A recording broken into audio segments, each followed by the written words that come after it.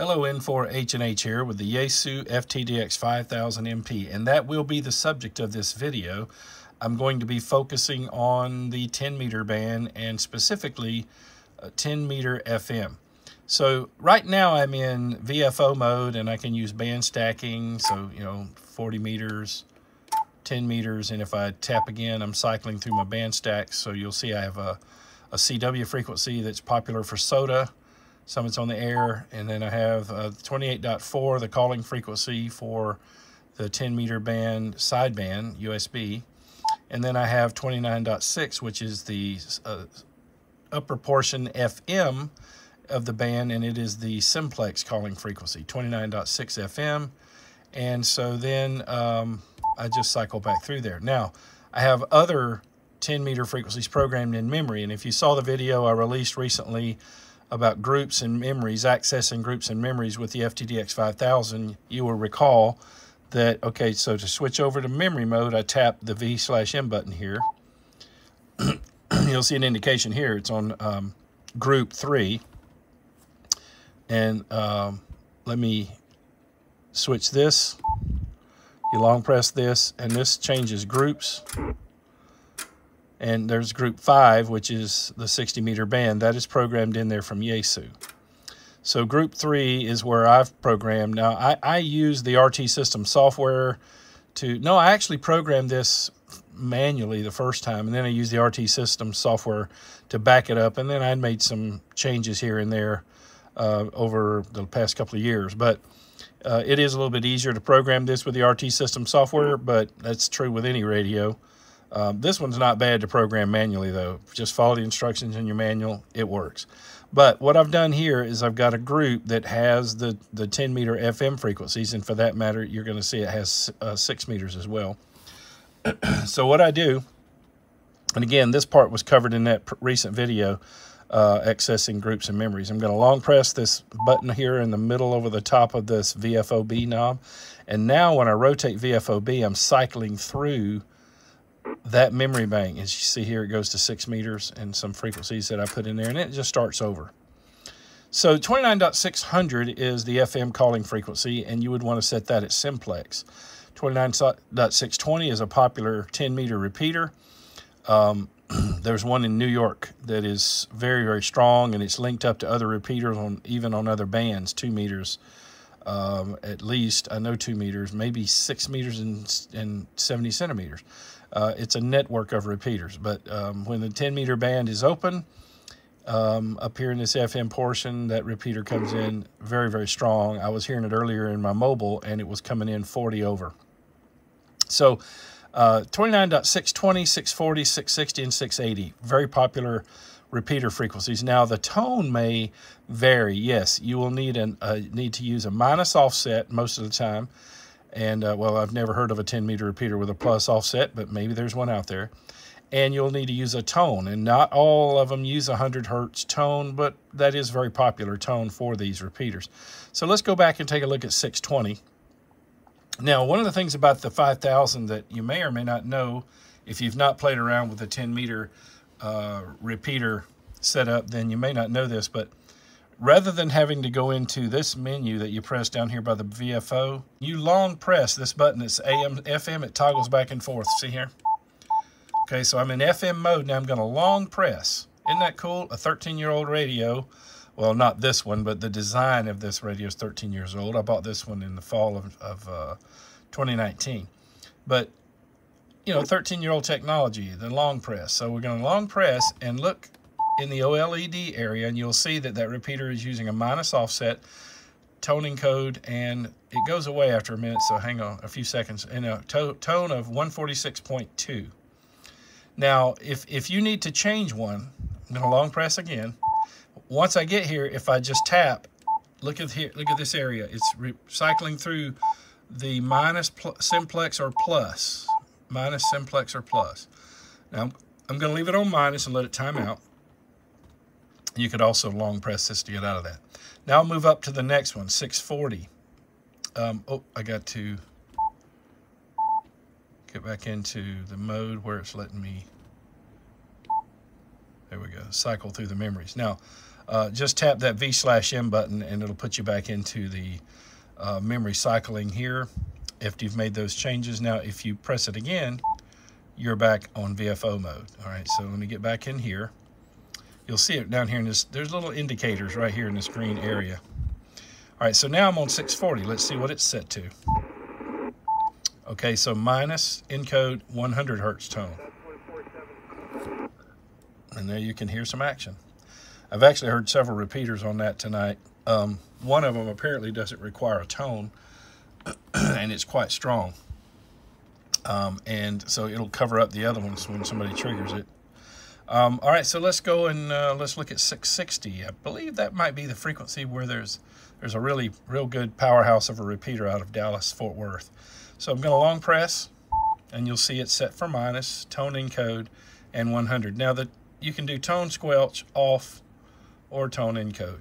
All right, that's like a CT CSS tone, continuous tone coded squelch system. All right, so and that one uses a 100 hertz tone.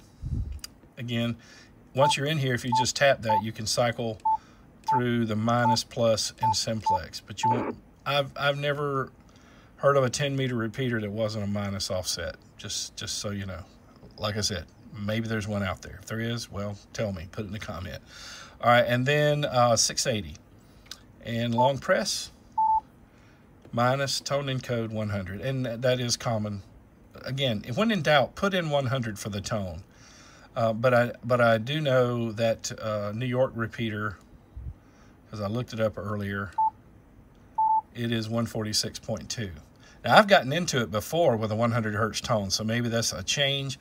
I was reading a while ago, I don't know if this is totally true, you know how the internet is, but I was reading a while ago that their original antenna was on the World Trade Center, and now it's on an AT&T tower up there. It is a powerhouse of a repeater, though. When the band's open, I mean, here I am in Georgia, and it was 40 over to my mobile a while ago. And I was hearing, excuse me, numerous QSOs. So anyway, but for those of you with a 5000, just wanted to give you a little rundown on that in case you haven't explored that part of the radio, or in case the manual is not completely clear on that. But it is quite simply a long press of the FM AM button, as long as you've got it in FM mode. And that's why it knows what to do with a long press here. Long press, repeater minus, tone encode, and whatever tone the repeater requires. When in doubt, 100. All right, and you see it just times out and you're ready, and you can move over to the other frequencies. Yep, there's definitely some action. Trying different antennas. Vertical, ZS6BKW, off center fed dipole. I mean, there's some fading going on, but it looks like it's between the vertical and the ZS6BKW as far as the performance there. And I am employing the squelch here. On these old radios like this, I see old, 13-year-old technology. You have a separate squelch knob, and you have an RF gain down here.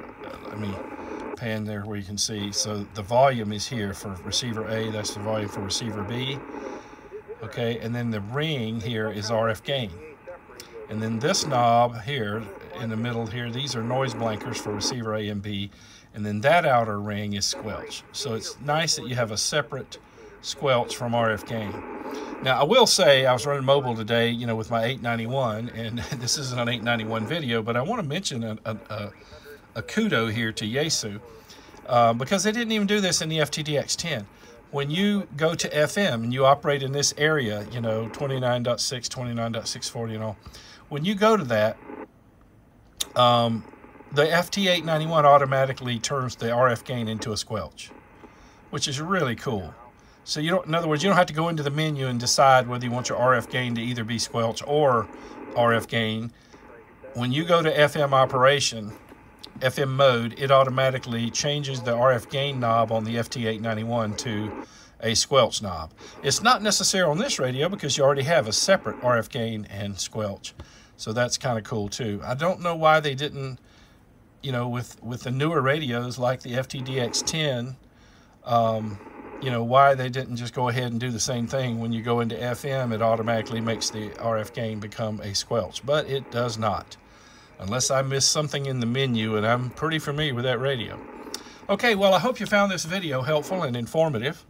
Again, I know this is going to be boring for those of you who have an FTdx10 or an FT891 or some other radio besides the FTdx5000, but I still have viewers out there who contact me, who email me, who post comments, and also members of the Patreon support team who have an FTdx5000. I don't plan on parting with this one anytime soon. It's still my favorite radio of all time. I'm just going to, full disclosure there. And that's coming from somebody who's not necessarily in love with Yaesu, okay? I've said before, sometimes they really frustrate me. But they got a lot right with this radio. So that's why you've seen it on the channel since the beginning, because it's my go-to radio. Okay, well, okay, admittedly, look over here. There's the FTdx10 sitting there ready. It hasn't been operated in a while. The last time I used it was for the FT8 videos. But it is a fun radio, don't get me wrong. I'm just more, I'm all about ergonomics, and I like the ergonomics of the bigger radio. And as far as performance, it's neck to neck with the FTdx10, and for that matter, the FTdx101. All right, so again, I hope you found the video informative, and even if you don't have this particular radio, well, I hope you picked something up from the video, and I appreciate you watching it this far. Shout out to the Patreon support team who bring these videos to you. Without their financial support, I wouldn't be able to afford to keep this channel going. I wouldn't be able to justify the time or the expense, and their support each month offsets the expenses enough to make me, justify coming down here and doing these. So shout out to that Patreon support team. Thank you so much. And if you'd like to join that team, 3 levels of participation. I won't go into all the details, but there's associate, executive, and VIP. And the associates can participate in our polls, technical discussions. The executives and VIPs have some additional perks. If you want to learn more about that, go to www.patreon.com/N4HNH, patreon.com/N4HNH, and help at any level if you can. That will help me keep the videos coming to you, and it's a way to say thanks. All right, do me another favor. Won't cost you anything. Smash that thumbs up, click that like button. That's a big deal to YouTube. Okay, I can tell you it has to do with their search algorithm, so it'll help the channel out if you'll do that. And consider subscribing to the channel. If you do subscribe, be sure to click the notification bell so you'll be notified when I upload the next video, which is generally 1 to 2 a week. 1 a week and sometimes 2 a week. And if there's some urgent news that I want to get out, I may do a 3rd video in a week. So click that notification bell so that you can get notified when I do upload another video. And, well, finally, consider sharing this video. Post it to a link, to social media, send an email or text message to a friend that would benefit from this information. I try to make as many of my videos as I can generic enough in a sense that you could apply the information to other rigs. This one was specific to the FTdx5000 because of how its buttons work in relation to setting that repeater, the offset and the tone and such. But most of the videos you can learn from and apply to other radios. So if you would, please share the video link. And hey, thanks for watching. I appreciate you very, very much.